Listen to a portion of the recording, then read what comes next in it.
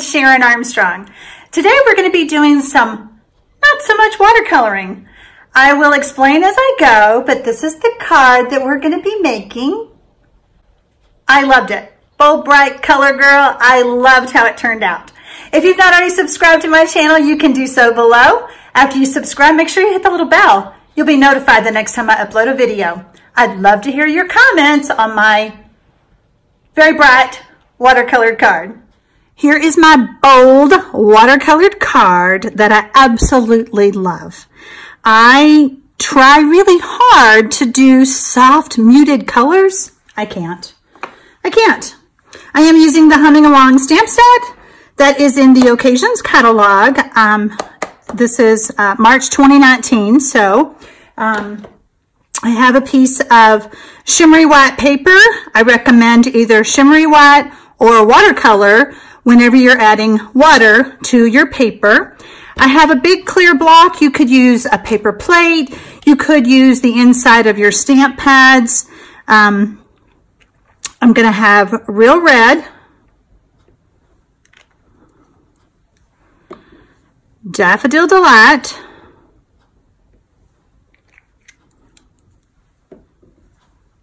Gorgeous Grape,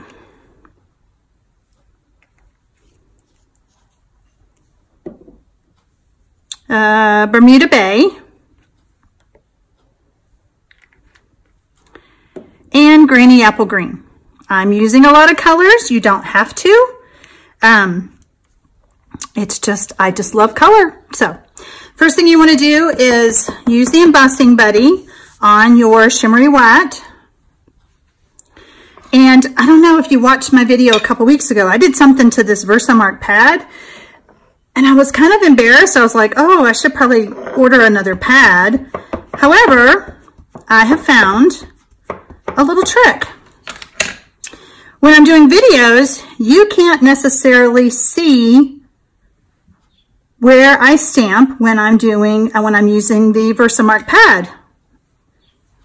Can you see the little pink hue? It's all good. The copper embossing powder that I'm going to be using will cover it up. Too funny, right? Let me move this over just a little bit.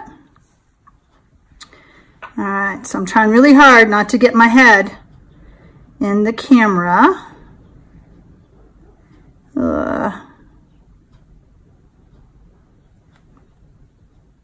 And then I'm not sure if you can see really well, but I'm going to go ahead and stamp the thank you right at the bottom.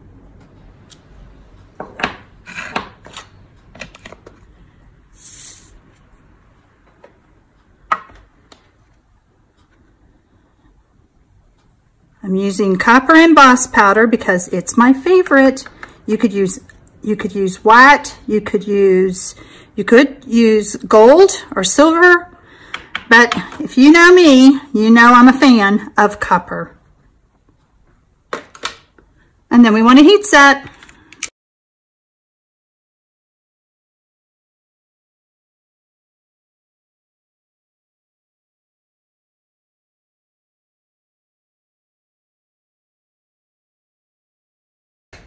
The reason that I wanted to emboss instead of just stamping is the embossed is a little raised. It's elegant, but it also helps keep my water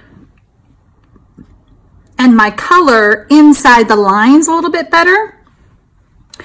When you get the aqua painter, there are two, and I like to keep one as clear and one to pick up my colors, all right? So we're gonna add some water. First, we're gonna do our flower.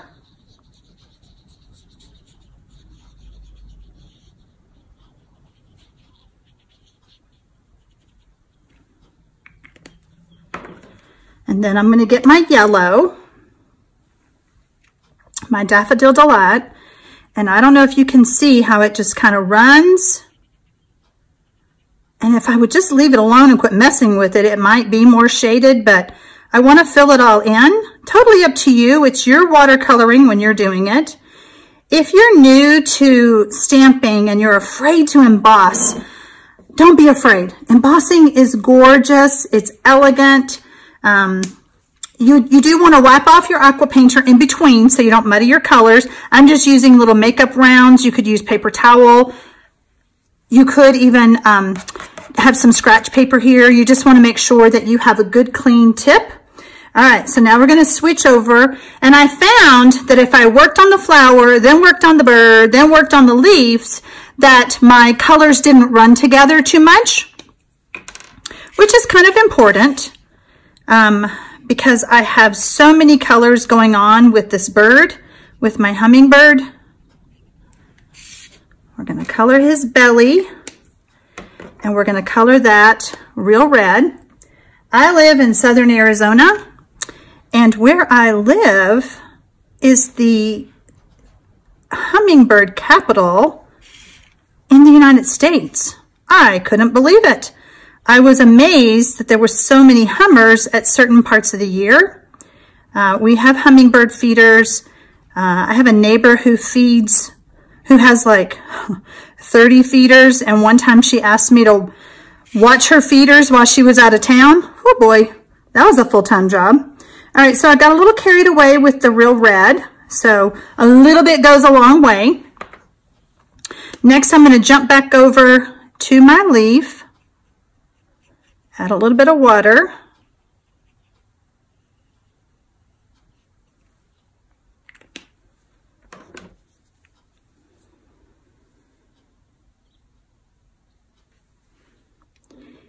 If you're using all these colors like I am, I kind of hesitated because I couldn't remember where my granny apple green was. So just kind of pull a little bit and say, yep, that's it. Nope, that's not. Then you could clean off your brush and go try another color. All right, we're going to switch around now.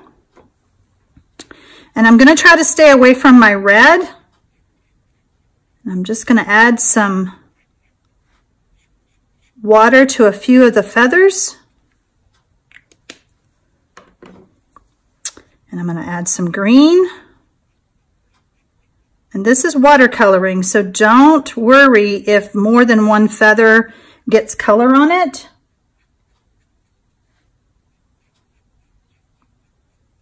I think every time I do this card, it comes out different. All right, again, we kind of want to let that dry a little bit. I am going to come over and wet my little stamen area here and just get a little bit of red because we know how far that goes. I could have probably gone ahead and colored the red when I did his chest and his neck. But again, I'm trying to teach you to go back and forth so that the water kind of dries some in between. All right. So, do you want to see what happens if you color all the way into the red? It bled out. It's such a skinny, fine line, I couldn't do it. So, this was my first bird that I was playing with. Just what colors do I want? It's a fun set to play with, I'm telling you. All right, I can pick up my card and I can tell that my granny apple green is pretty dry. But I'm going to go ahead and I'm going to color his head, the top of his head, and I'm going to come down into this area. And I'm going to, whoops, put that one down. And I want this beautiful Bermuda Bay.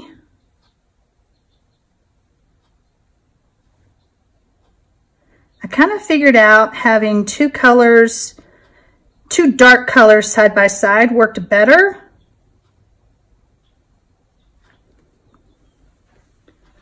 And that's him. Let's see. Oh yeah, I want some feathers to be Bermuda Bay.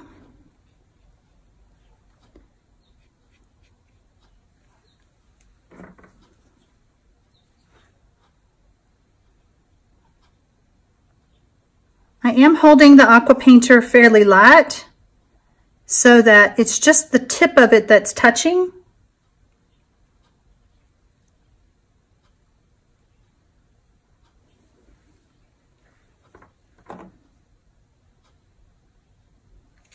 My tip was still pretty wet, so I went ahead and did a few other little feathers there. Now you can see my Bermuda Bay bleeding into my red, which probably means I just had too much water going on when I added the water, but I still think it's pretty. So, all right, we're gonna go ahead and finish up our feathers.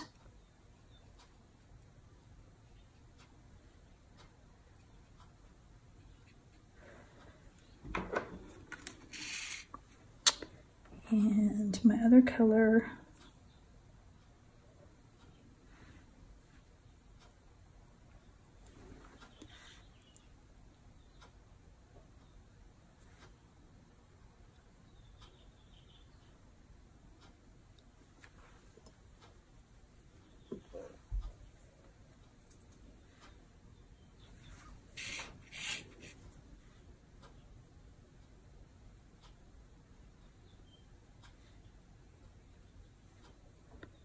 I feel like it's bleeding more because I'm trying to hurry for the video.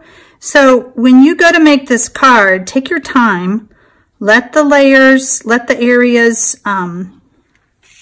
let them dry really good.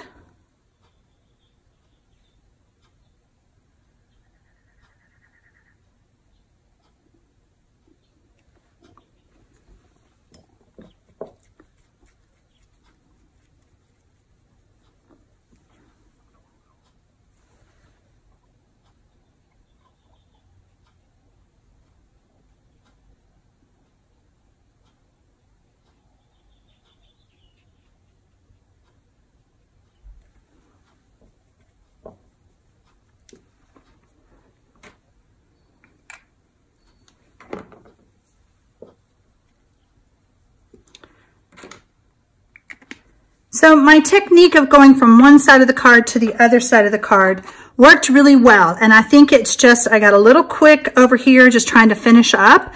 But you can see how good mine turned out here. I didn't have any bleeding.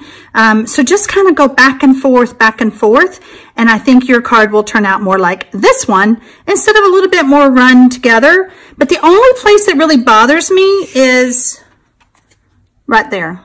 Everything else just kind of blends together and it's pretty. So I'm good with all of it. You do want to let it dry completely before you add the layers.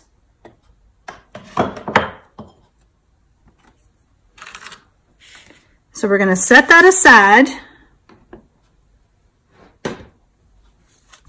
I have my layers and all my measurements will be in the description box below, so don't worry about it. I'm going to add, whoops, must be a new one. I'm going to add a layer of Whisper White on the inside. You could easily stamp a couple of the leaves right on that corner right there if you wanted to. I have a layer of Daffodil Delight.